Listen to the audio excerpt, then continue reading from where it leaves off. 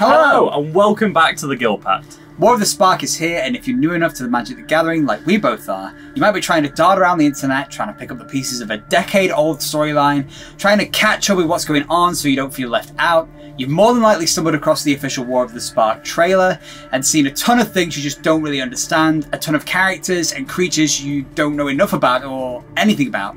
So today we're going to try and change all of that, get you up to speed immediately with everything you need to know leading into War of the Spark. We won't be going too deep into any individual characters, anything that's not necessary. On the sources for the information that we put into this video is in the description below. Let's get started. In the official War of the Spark trailer, we see a bunch of characters and creatures you might not know or know enough about, and so we're going to start here. But it's important to first note that Planeswalkers used to be immortal a very long time ago, back in 2006, yes, very old. Magic had a set called the Time Spiral block. During this block, crazy rifts in time were going to rip the entire multiverse apart, so a group of Planeswalkers got together to close the rifts. All of the Planeswalkers in the multiverse became mortal and lost some of their power as a side effect of this, and that super pissed the Elder Dragon Planeswalker known as Nicol Bolas off. Nicol Bolas is the youngest but most powerful of the 7 Elder Dragons, wants unlimited power over the entire multiverse. He's a real bad dude, so he immediately started to try and regain his powers and become a god! Big god! So he spent thousands of years forming his master plan. Now that we've talked about our main villain and his motives, let's talk about the other characters we see in the trailer and talk about how they fit into what's happening. The zombie army, known as the Dread Horde, they are an eternal undead army of the greatest warriors from throughout Armenket, the realm conquered by Nicol Bolas himself. These undead are coated in a strange metal found only on Armenket called Lazotep. These allow them to travel through the planar bridge. In the trailer, they're patrolling the streets of Ravnica, finding planeswalkers in order to take their spark and kill them under the command of Liliana. Liliana is a necromancer that got locked into a demonic pact, and throughout the years, a bunch of her planeswalker friends known as the Gatewatch have been helping her defeat the 4 demons she was locked into a contract with. Unfortunately, as the last of the 4 demons was defeated, they found that Nicol Bolas, who was the broker of the contract in the first place, ended up in control of her soul. Liliana now has a contract running through her veins, and her enemy Bolas now controls that contract. Now that Nicol Bolas has got her soul in a contract, the other members of the Gatewatch actually think that she's betrayed them, including someone called Gideon. Gideon is the dude with the black blade, and we see him initially getting overwhelmed by the Dread Horde in the trailer. He's another planeswalker, part of the Gatewatch, and once fought alongside Liliana, and was last seen on Dominaria right before Nicol Bolas swept Liliana away. Swept away. Also seen in the same scene of the trailer was Dak Faden, one of the multiverse's greatest, or depending on who you're asking, worst thieves.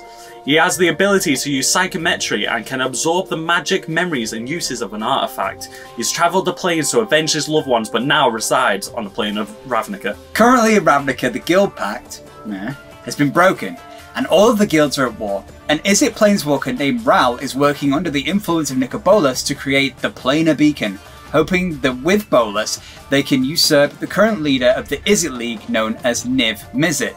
He created a device on Ravnica called the Planar Beacon and sent a message using it across the worlds, warning all planeswalkers of Bolas' intentions to take over Ravnica. But really, it's all still part of Bolas' plan, as he wants all the planeswalkers to come rushing into one place to try and stop him for the rest of his plan to work.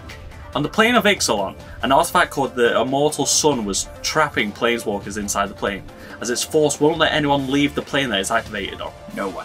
Gatewatch member Jace and another planeswalker, Vraska, searched for it and found the Immortal Sun, but were stopped by Tezzeret, who whisked it away with this planar bridge, giving Bolas access to its power. This also allowed Jace and Vraska to now return to Ravnica once they received Ral's message.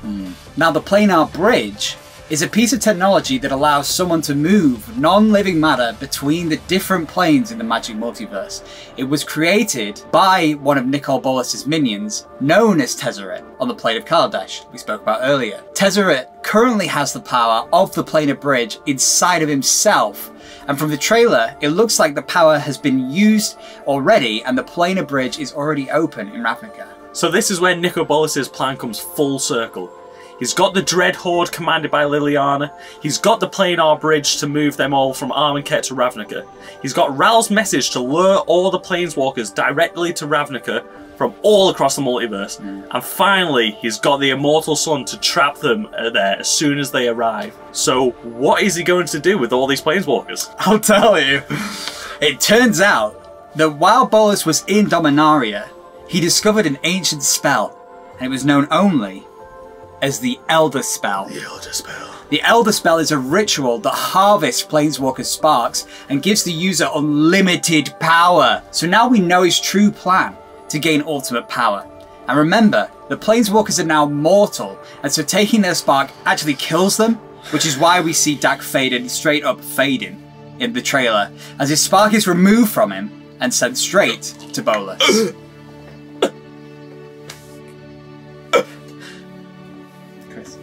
Are you okay? I'm okay. Alright. I just lost my spark for a quick second. It's fine. So, Chris, how many Planeswalkers will die? Most of them. Will Bolas gain ultimate power? Probably. Does any of the story make any sense now to you? Good. Wait, it just about makes enough sense for us to now try to explain to you. We are super excited to continue talking about the story of War of the Spark, so please let us know in the comments if you want us to go into any extra details on anyone or anything specific.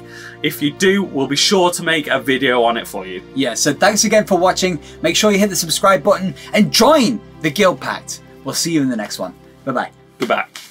So basically, quick roundup, like, Nicol Bolas is Thanos, and like, the Gatewatch are the Avengers, and this is all just endgame.